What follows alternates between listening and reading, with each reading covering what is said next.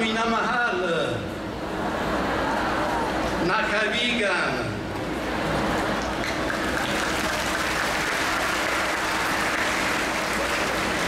This is all my Filipino, I'm sorry.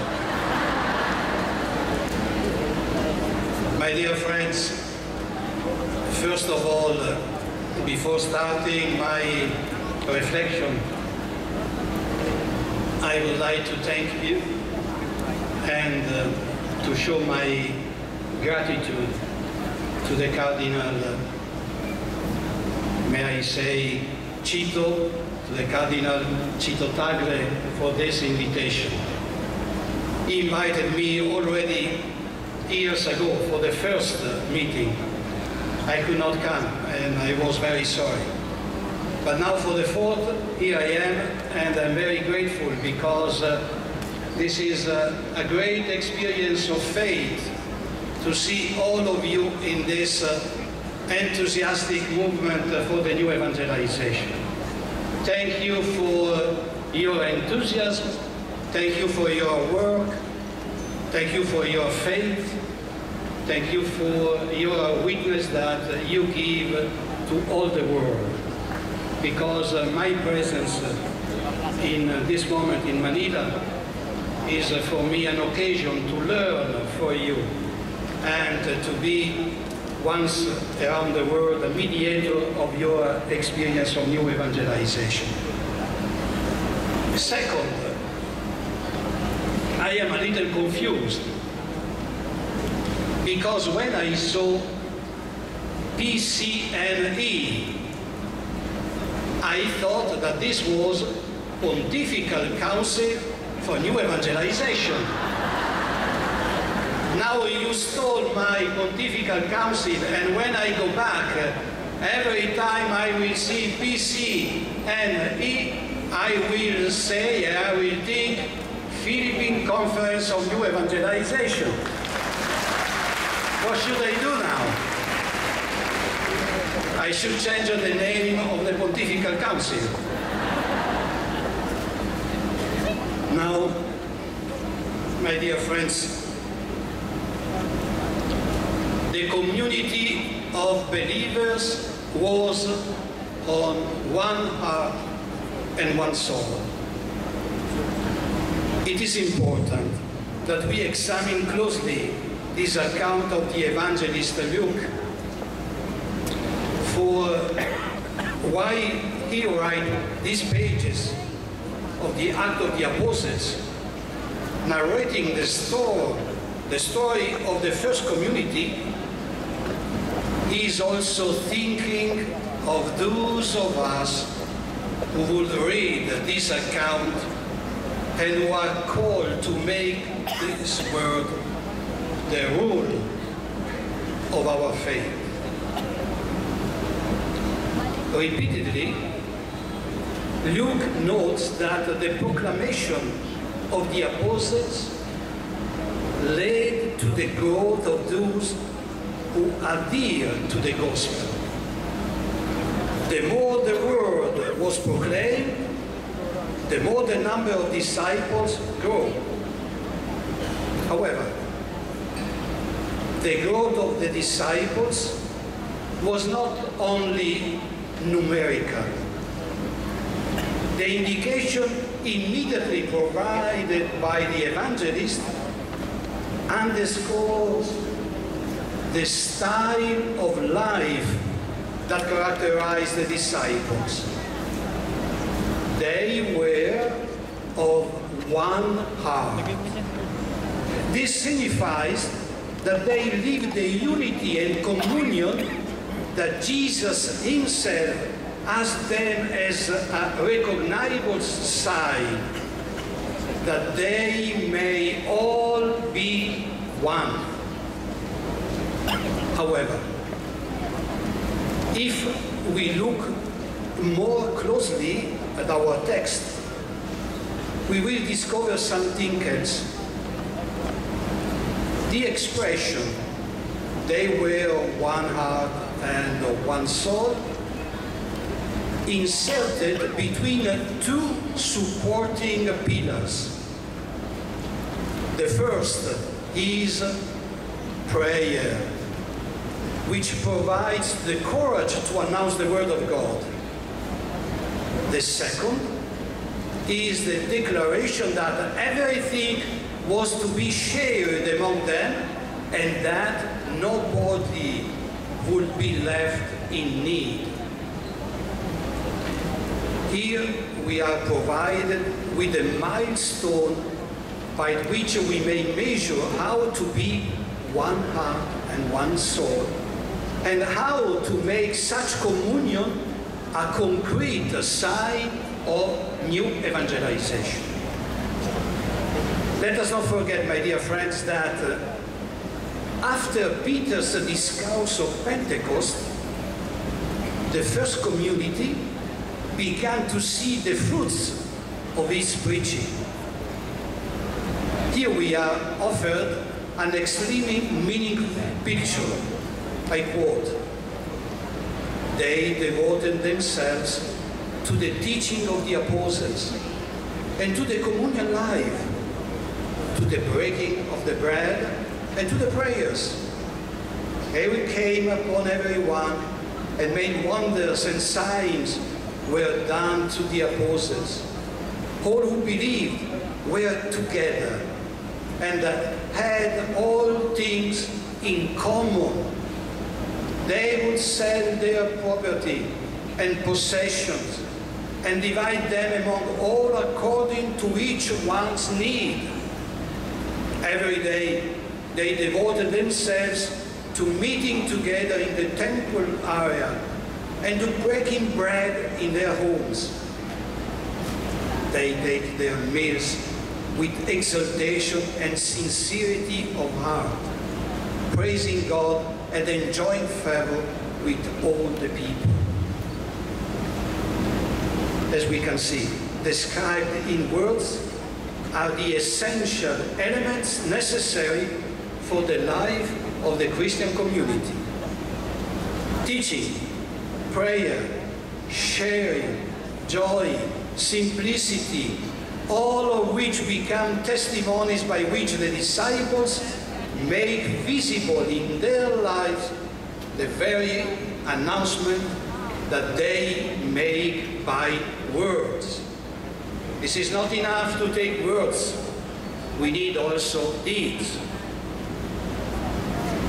Nevertheless, this fact is not appreciated by the leaders of the people, who, after Peter and John healed the crippled man at the beautiful door of the temple of Jerusalem, as you remember, so these leaders called the apostles before the Sanhedrin, and having no reason to punish them, threatened that they no longer preach in the name of the Lord.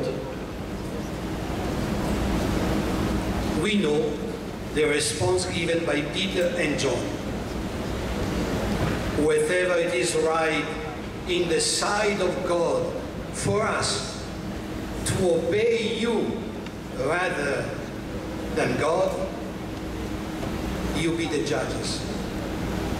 But it is impossible for us not to speak about what we have seen and heard. We cannot keep in silence. This is the first provocation which touches us even today. When one met Christ, one cannot keep the joy to oneself. It is necessary to share this joy and allow others to participate in it without distinction.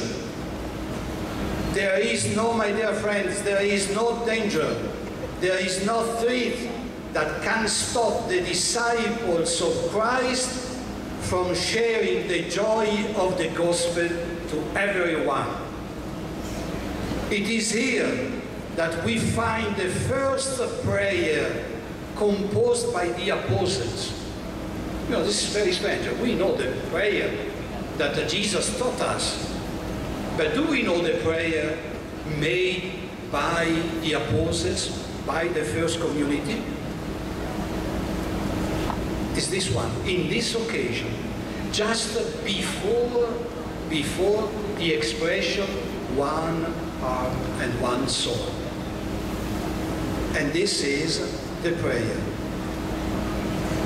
Just a while. Luke recounts that after Peter and John had been released by the leaders, they went to their brothers. Immediately they went to the brothers. To do what? To recall everything that happened to them. This simple annotation is very significant.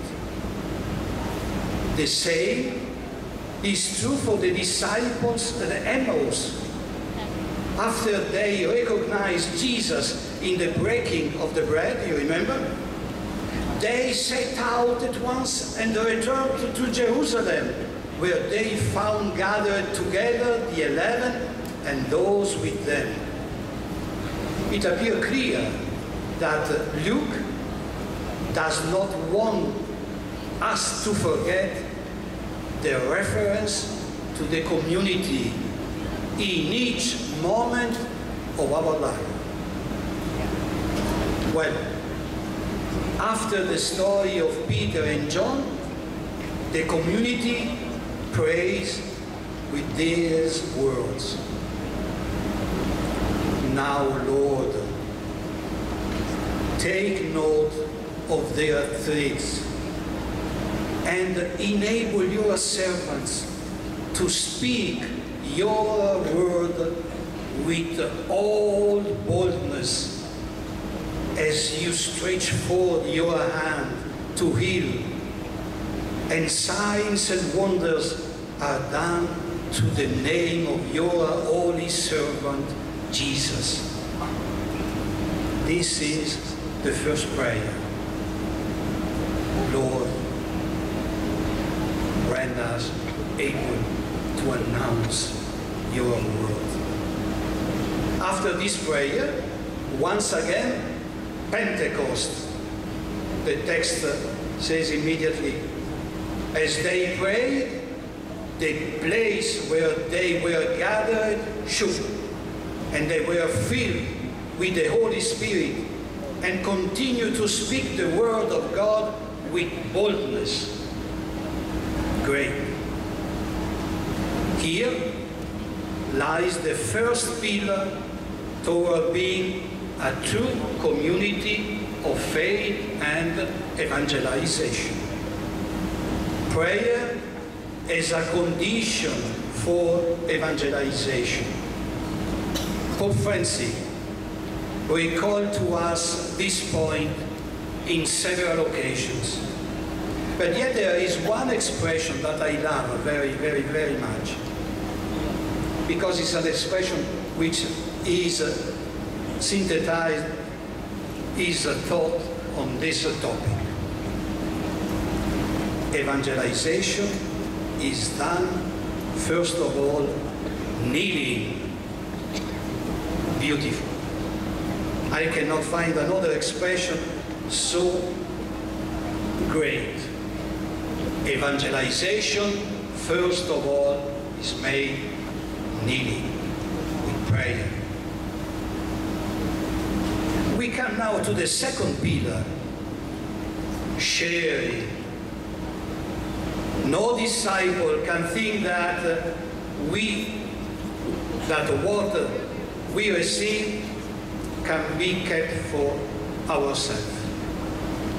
Everything is to be shared so that nobody will be left suffering. Act of the Apostles.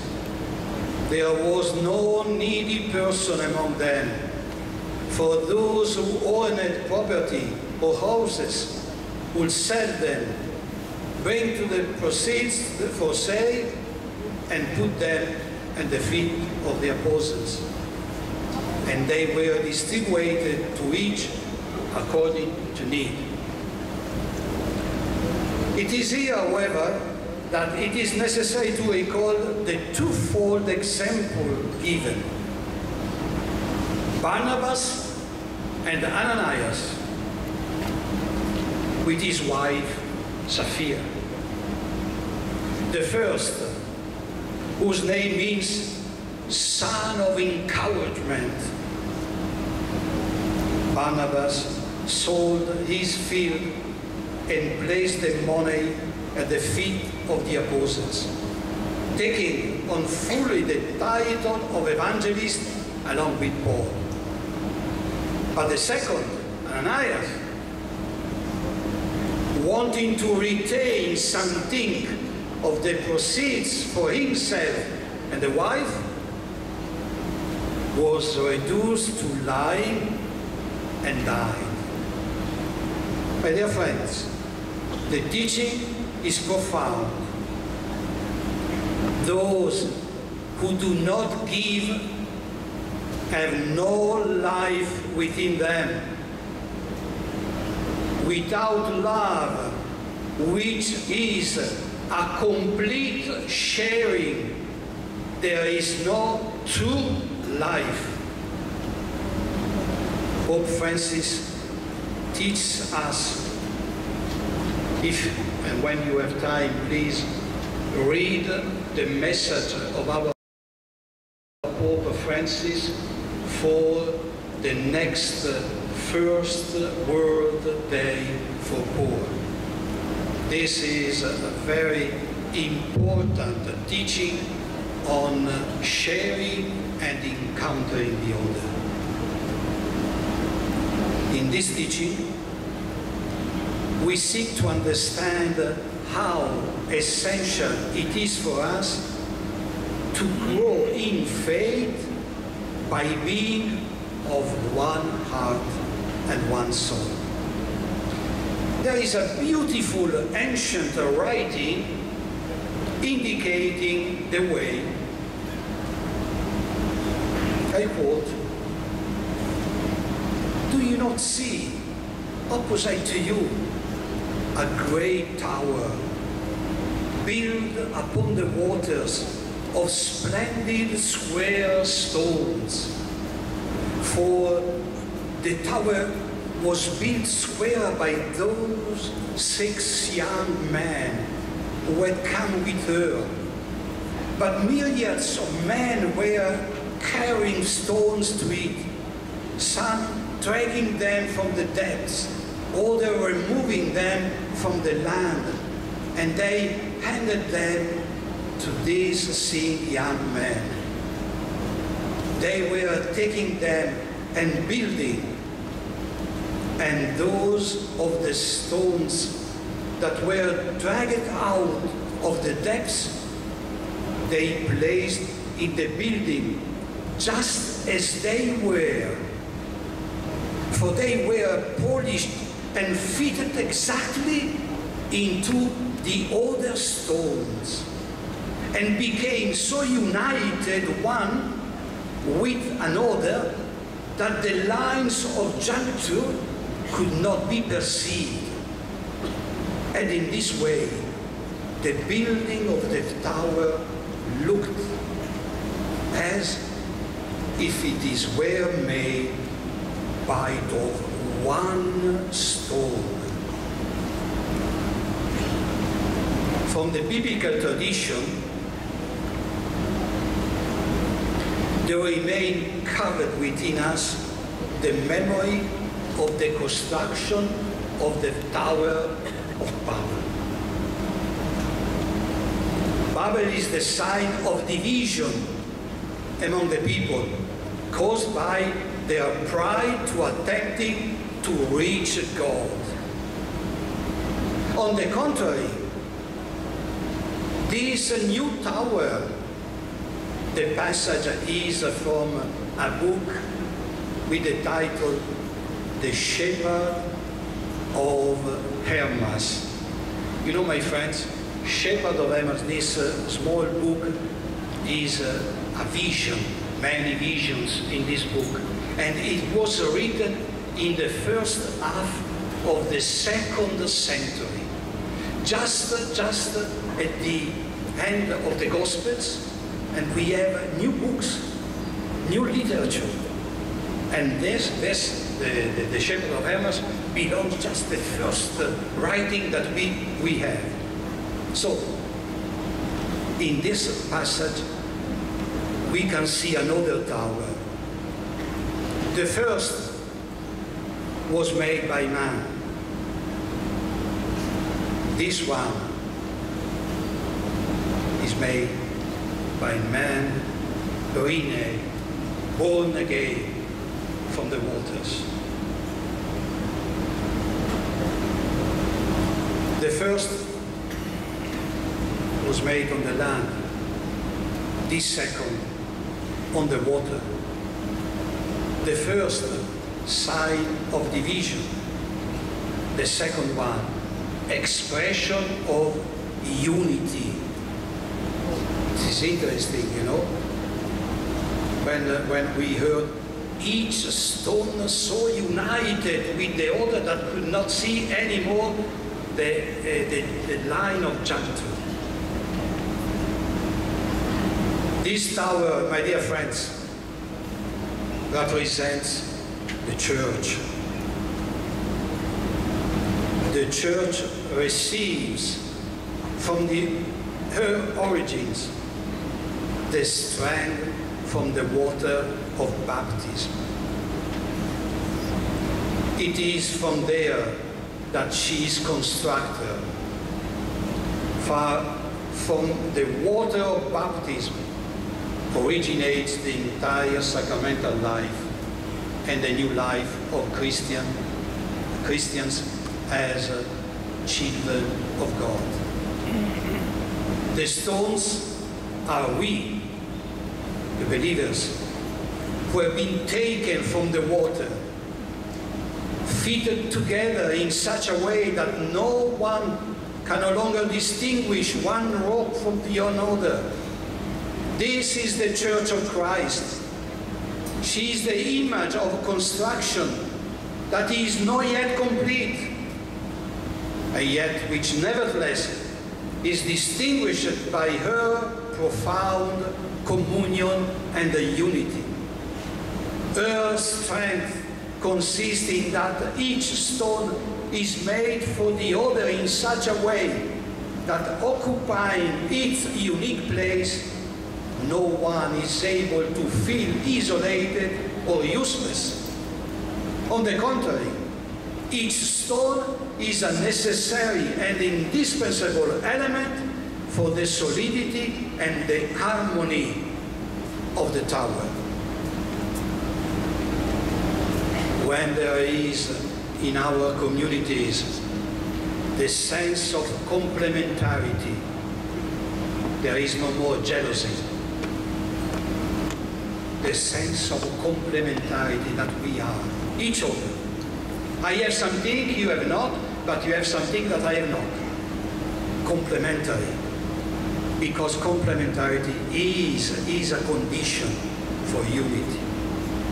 Well, this passage from the Shepherd of Hermas melts into the vision of Peter and completes it. Come to him, a living stone, rejected by human beings, but chosen and precious in the sight of God. And like living stones, let yourself be built into a spiritual house, to be a holy priesthood, to offer spiritual sacrifices acceptable to God. Now, dear friends, another step. Be patient with me today, but another step. Without the mission, there is no church. On this point, we must always be very radical, very clear. Jesus Christ willed and created the church in order that the gospel of salvation may reach all people. But this implies the awareness of a community which grows in its knowledge of the Lord. And in the light of this, lives with a commitment to communicate it to all. Mission, evangelization, is an intrinsic element of our pastoral activity, and at the same time becomes the criteria by which to judge the efficacy of our pastoral endeavors. Without the strain towards mission, the Church loses her strength and falls into the temptation of standing alone within herself, her structures, no longer possessing the passion for proclamation which truly makes her the body, the spouse of Christ. Within this context, it may be useful to take once again into our hands a parable of Jesus that addresses the work that we are called to do as new evangelizers. The kingdom of heaven is like a landowner who went out and down to hire laborers for his vineyard. After agreeing with them for the usual day wage, he sent them into his vineyard. Going out about 9 o'clock, he saw others standing idle in the marketplace. And he said to them, "You too, go into my vineyard, and I will give you what is just." So they went off. And he went out again around noon, and around 3 o'clock, and did likewise. Going out about 5 o'clock, the hours of works was until 6 o'clock. So 5 o'clock, 1 hour before, he found others standing around and said to them, "Why do you stand here idle all day?" And they answered, "Because no one has hired us." He said to them, "You too go into my vineyard." We stop at this point of the parable. We want to reflect just a while to grasp its meaning. I would like, my dear friends, if someone is able to paint it, so to make an icon of this parable and to put it on the main door of our church, so entering in our communities, so do we, or the window, I don't know, but don't forget to paint this parable, because this can be probably an expression for the new evangelization. We take some points from the parable. The first scene describes a landowner who recognizes his need for workers. He cannot do it alone. He needs others, because the vineyard is so large and there is more than enough work for everybody. We can identify each believer as the subject who is aware of the great amount of work in his territory, in his parish, and of the need for many to participate in the work of evangelization. In order to accomplish this, one must not be closed in upon oneself, but must go out and, above all, recognize the need for others.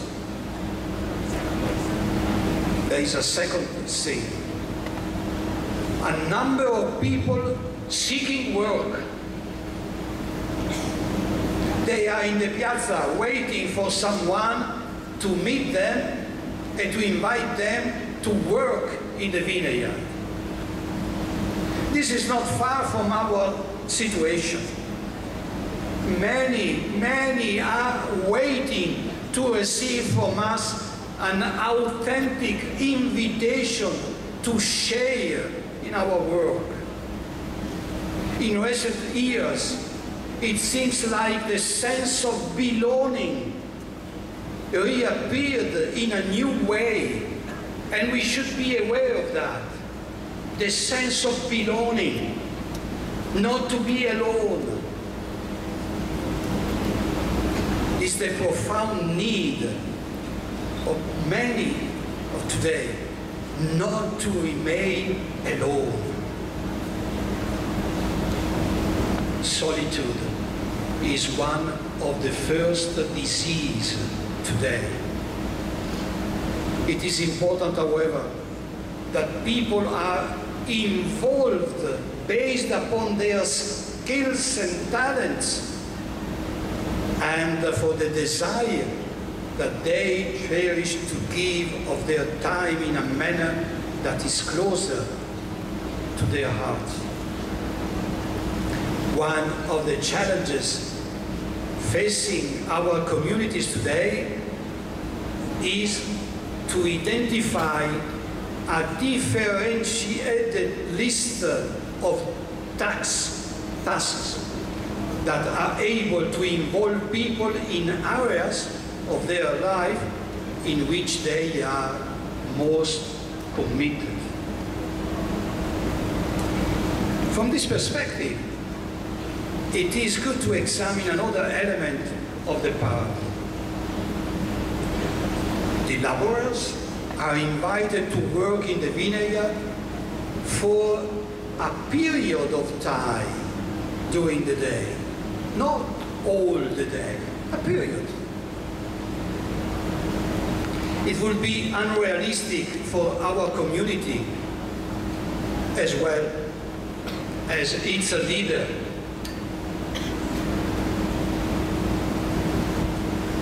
not to recognize the demands that contemporary social life imposes on one's amount of work and commitments. While it is true that being a Christian has neither price nor set hours, the request to work in the community must correspond to the real possibilities of the faithful, always being aware that their gracious commitment is a sign of their growth in faith, which takes time. We cannot have immediately everything. We need to be patient. Patience. Step by step. The evangelization is made step by step. The parable teaches that it is necessary to leave the house and to enter the piazza. However, we are not to remain there, for that is not our place, but we are there in order to invite others to enter the vineyard. A community, my dear friends, should not slavishly copy what other institutions are doing. The task that we have is different. People desire from us something essential. If one longs for something ephemeral, he or she should remain in the piazza, where they probably would find things better organized. We propose the answer to the meaning of life. Know how to pass a joyful an hour. We ask for a commitment, not a pastime. I think that this is important for us. We give an answer to the sense of life, and this is the answer given by the gospel. It is also interesting to note at the end that in the parable, the landowner goes out several times during the day to look for more workers for his vineyard. This repeated action has its own particular meaning.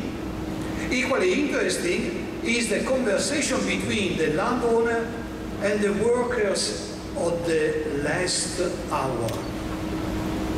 The parable doesn't say that they have not desire to work. A different answer is given. No one has hired us. While many people passed by, it seems that nobody noticed that they are workers waiting to be invited. What humiliation, my dear friends, for these workers.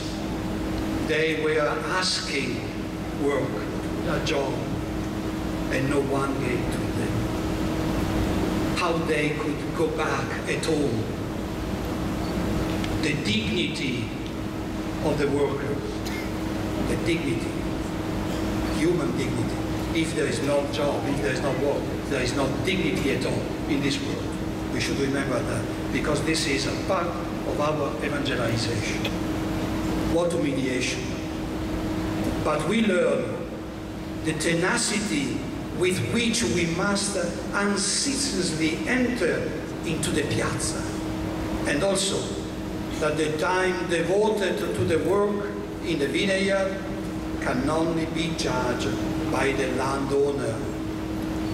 Certainly, those who arrive in the vineyard in the earliest hour must make sure to complete the work entrusted to them, all the while not judging those who arrive on the last hour.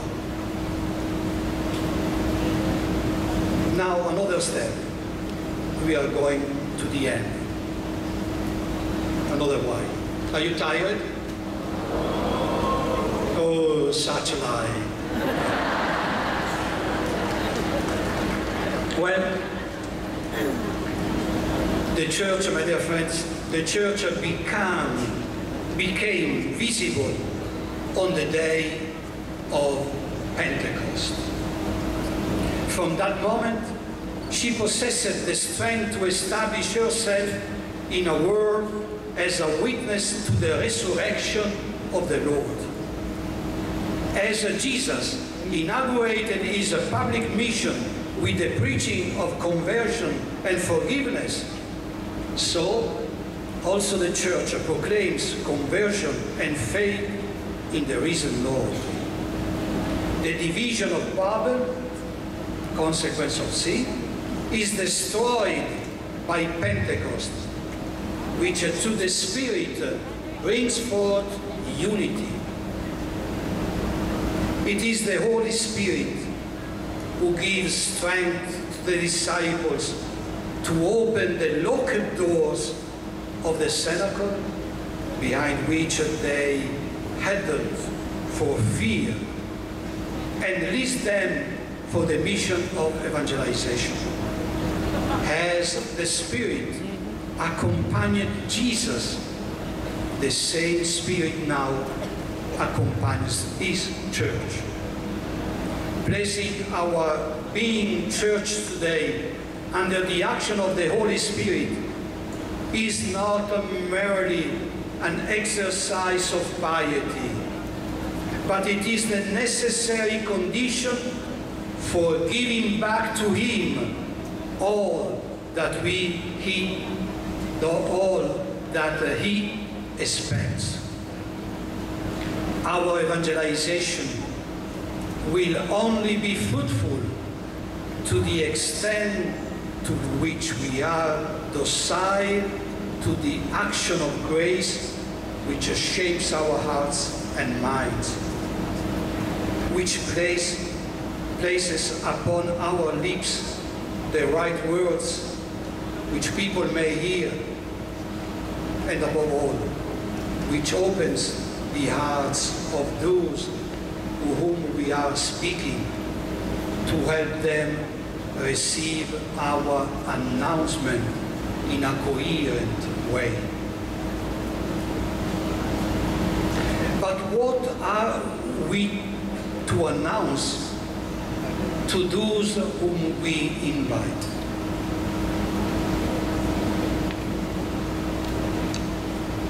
I will answer, nothing other than the center and the foundation of our faith. We announce the resurrection, the first element which we are bringing, which is decisive for personal and communal existence, is that we are always placed before God, who gives life. The removal of this reference creates the space for disproportion, and one is no longer able to understand neither the role nor the mission that we are called to undertake. It is not by coincidence that the text of the 1 Corinthians 15 constitutes the first profession of faith formulated by the Christian community, and of which Paul felt the duty to call simply the gospel, received and transmitted. Christ died for our sins in accordance with the Scriptures, that He was buried, that He was raised on the third day in accordance with the Scriptures, that it appears to Cephas and the apostles and the 12. What the Church has the duty to announce always and everywhere is the event which transformed the world. Jesus is risen. Jesus is still alive, live among us. It is not this reason, it is for this reason that the disciples, to the mouth of Peter, said, for us it is impossible not to speak. In short, we are called to make ours the words of St. Paul. I believed, therefore I spoke. We too believe, and therefore we speak. Following what we described, it is possible now to journey along a small path for the evangelization. My humble opinion, it is necessary, above all, that we reclaim the way of spirituality. Particularly today, this is seen as the condition permitting one to return to the very depth of oneself. Above the noise, the frustrations, and the contradictions encountered each day, the words of St. Augustine, do not go outside of yourself, but return into yourself. This became the principal road to follow the Lord in the way of contemplation, for which one has a strong longing. The words of St. Anselm, enter into the seal of your mind, shut out everything except God, and whatever helps you to seek Him once the door is shut. My Lord, teach my heart where and how to seek you, where and how to find you. It's beautiful. Oh Lord, teach me how and where to seek you and how to find you. God teaches us how to do it. My dear friends,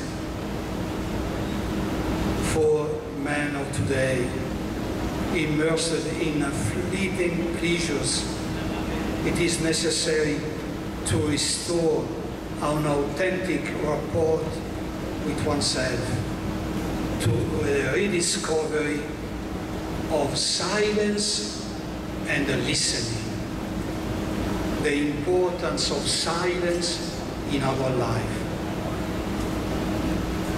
Moreover, our proclamation must be made visible in that which we have as the culminating expression of our faith, the life of communion of which we are witnesses.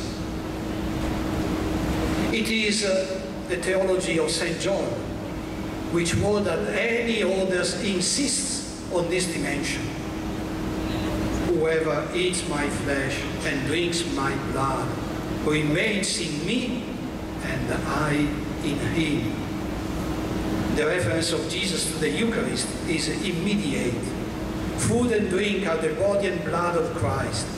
Those who desire life must be fed by body and blood of Christ. The reception of life, therefore, comes about through union with Christ. And this is achieved through sacramental union. In a word, in the sacraments, we enter into a very dynamic of the life of God Himself, which is life of communion par excellence. What we take from this teaching, above all, is an emphasis on the permanence of communion. To remain. That means a unique union with the Lord. It's not just a moment.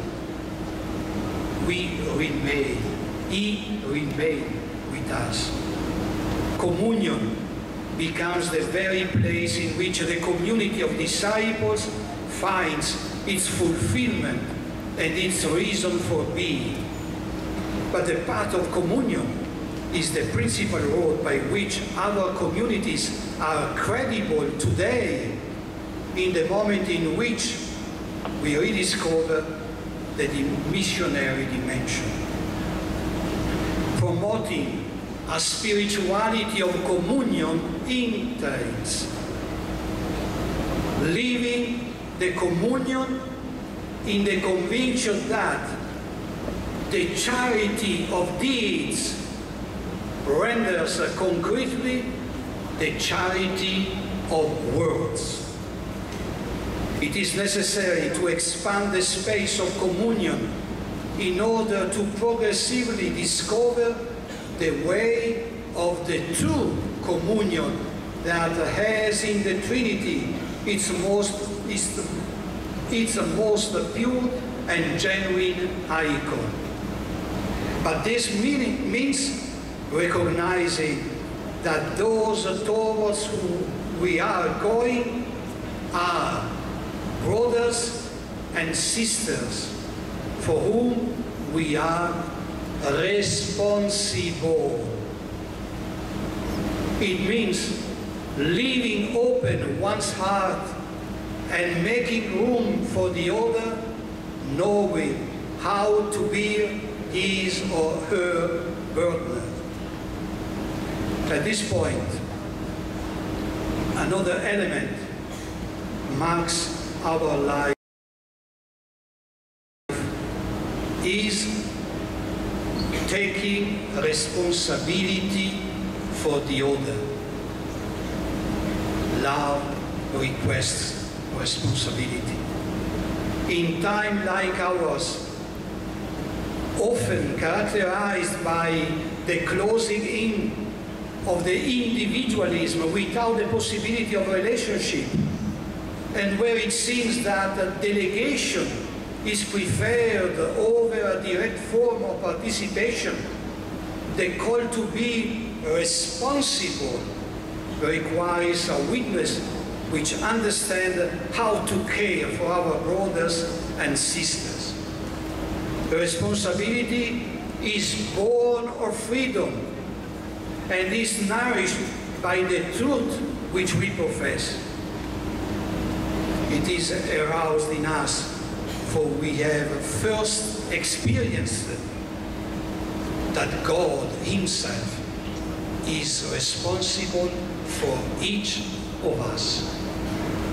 I am responsible for the other because God, in His love, He is responsible for me, for all creatures in this world. For this we can understand the word of St. Paul. None of us lives for oneself, and no one dies for oneself. Why then do you judge your brother?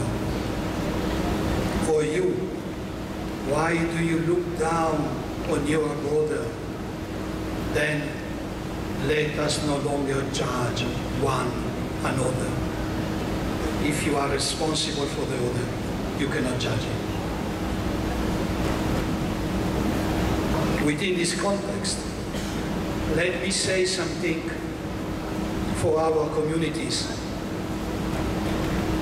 What are the expressions of a free welcome, and which instead are forms of judgments?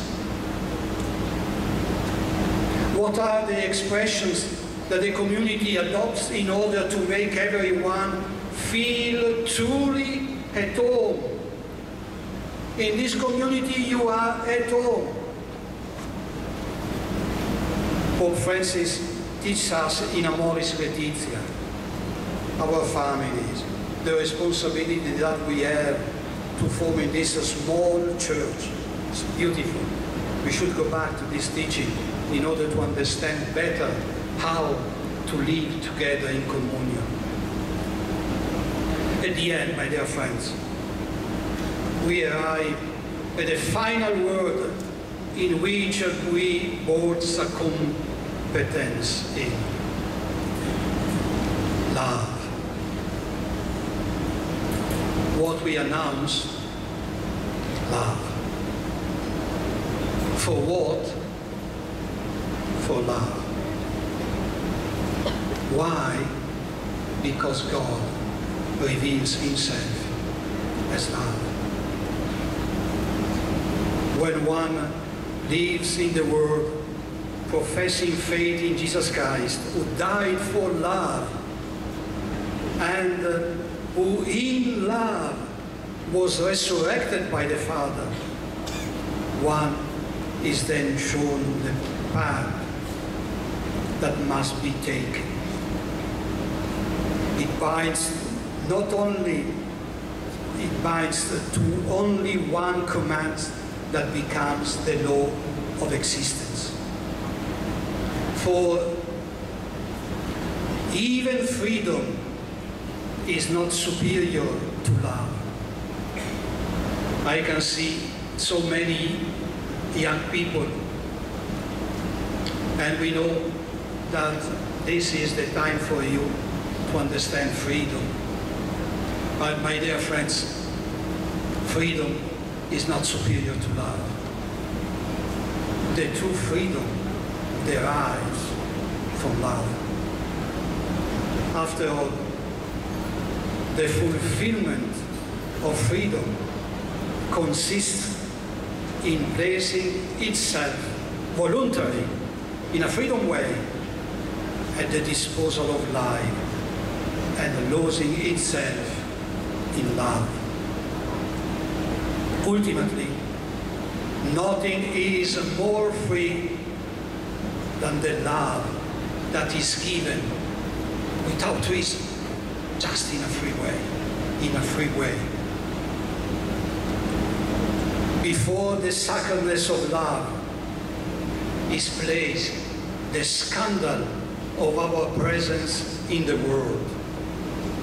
In a context in which the trivialization and the inflection of love served to nullify the sacredness of it, it is critical that our style of life proposes once again the paradoxical character of our testimony. This is why we are called once again to fix our gaze upon the new forms of poverty afflicting humanity. Besides, is this not our history? In the Word of God, is it not we who are to have a constant and unending preference for all those who the world has rejected and considered useless and ineffective? The chronically ill, the dying, the marginalized, the handicapped, and all those who appear in the eyes of the world to be lacking a future and hope are to find the commitment of the Christians, our commitment.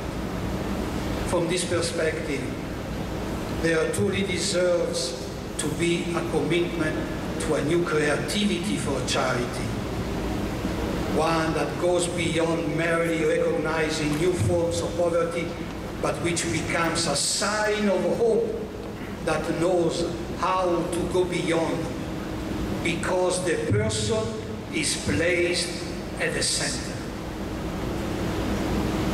The commitment to charity is actually a true way of the catechumenate, which always we are called to follow. In conclusion, I turn to the words of a great evangelizers of the last century, John Henry Newman, which in his book, The Grammar of Assent, he wrote this beautiful quotation: Christianity is a living truth which never can grow old. Some persons speak of it as if it were a thing of history, which only indirect bearing upon modern times. I cannot allow that it is a mere historical religion. Certainly, it has its foundation in past and glorious memories, but its power is in the present. It is not a very matter of antiquarianism. We do not contemplate it in conclusions drawn from damn documents and dead events, but by faith exercised in ever-living objects and by the appropriation and use of ever-recurring gifts. Our communion with it is in the unseen, not in the obsolete. It is precisely so, my dear friends. Jesus Christ does not belong to the past, but to the present, our present, the present of our community. His church, which never ceases to announce the Christ, knows that in Him there is the way, the truth, and the life. It is in keeping our gaze fixed upon this mystery of faith that we will always have a new word to address to people of today. For we, believers, this event is always present. Ever-present faith will serve to sustain us in our efforts to renew each day our faith in Him. Those seeking to find Him with a sincere heart must give witness by a style of life which testifies that we have indeed found in Him the full and definitive meaning of our life. Salamat po.